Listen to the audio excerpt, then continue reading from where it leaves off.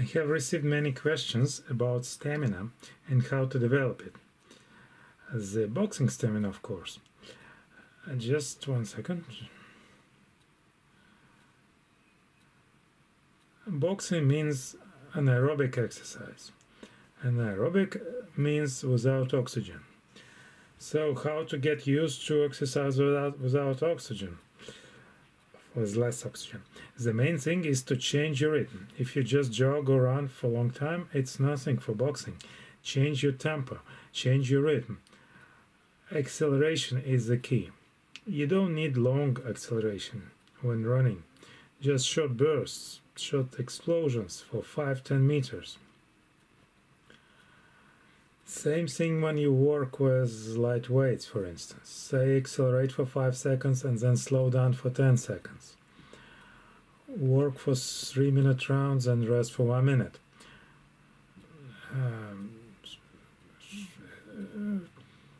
Monotonous exercise and intermittent accelerations. And of course, jumping rope. Jumping rope is an excellent tool. Jumping rope acceleration is a classical anaerobic exercise. Why do we need these anaerobic conditions? It's like you go up hills into the mountains, you receive less oxygen, so the body produces more hemoglobin, more red blood cells. When you have more hemoglobin, you can utilize even small amount of oxygen more effectively. And as a result, your stamina improves. So instead of long monotonous exercise, change your rhythm, do accelerations. But be careful, watch your pulse rate. Ideally, you should be supervised by your trainer, your coach. Don't be overzealous, you can damage your health. You should not keep your pulse rate above 180 for a long time. I would say 160 or 140 is a safer margin for many people. Do not forget that you need a recovery period.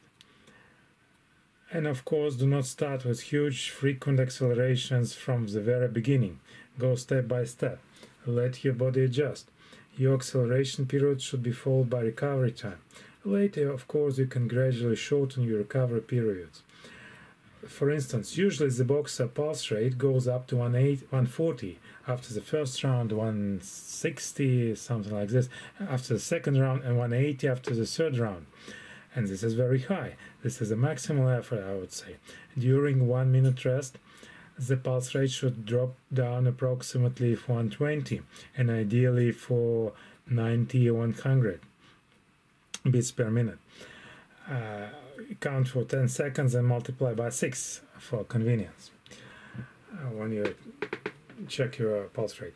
So the recovery rate is very important. It's actually more important than the pulse rate itself, how fast you can recover. It's important. The recovery rate is a good indicator of your stamina. So let me repeat that the best way to boost your stamina is to change your rhythm. If you do monotonous exercise, you can make intermittent periods of more active work. Say you walk with weights, but put them down and deliver a series of shadow punches for 10 seconds. Then resume your weight exercise. Also the jumping rope, as I said, or running with accelerations. Change your rhythm. Long monotonous running is not so good for boxing stamina. And if you're training hard, you need a supervision by your coach, and maybe even by a sport physician if you're really serious about it. So be careful. See you.